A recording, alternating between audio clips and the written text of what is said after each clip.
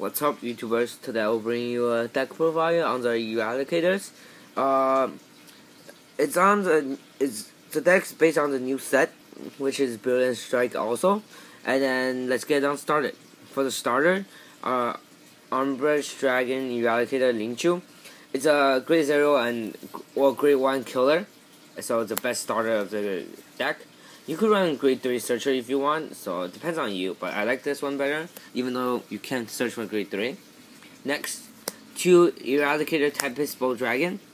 You use this as a how do I say this? Like, it's a pressure to your opponent, because the second ability you gain so much from it.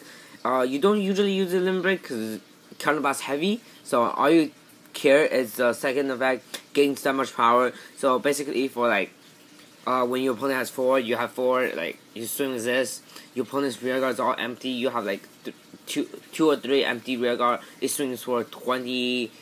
Like, pretend it's 2. You're swinging for 25, which is a lot. So your opponent always have to guard it. If it's 11 normally, that's what grade 3 will have without booster. It's supposed to be 11, they could just drop a 10 for 2 to pass. Now they have to drop more than that, that's why this card's broken with the deck. Then our new break card, Eradicator Ignition Dragon. Basically, counterblast 1, your Vanguard gains 10k, and then your opponent choose 2 of their rear guard and retire.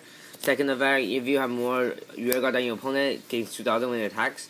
So it's better than Warring Sword since you killed so much rear guard. 2, give this 4000 power by killing 2. So the more amount of open rear guard you have, you and your opponent have, the more power your Tempest Bow get. Then the last grade 3 is our finisher of the game, Eradicator Dragonic Descendant. No matter if you ride on top of break card or not, if your opponent, pretend your opponent have 5, you just ride this over and then you swing with 11 and then stands again, and then with a booster or without 11 again. It punishes your opponent hard enough since your opponent had to drop 2 cards, and then with a twin drive, the double twin drive, you could give everything to rear, and then your opponent might not be able to guard. Next up for grade 2, we have our 3 Superman Army Eradicator Zuitan. Basically our damage flipper, so you run it because the deck counterblast a lot, so you need to run 3. You could run 3 to 4. It depends on you though. I like to run 3 because I run 4 of this.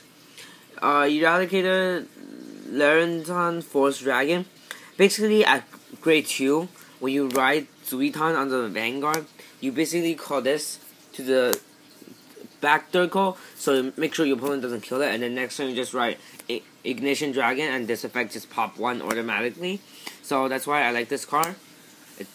1 is a good card that pops, so that's why with these you don't need to use Tempest Bow's Limit Break. And then for last grade 2 is our 12k attacker. Like, nothing much to explain. Then for Perfect Shield, there's no Quinta Wall in the deck right now. They have it for the Brawler, which is Legion, not right now, so all we could run is for Perfect, nothing else, nothing has changed.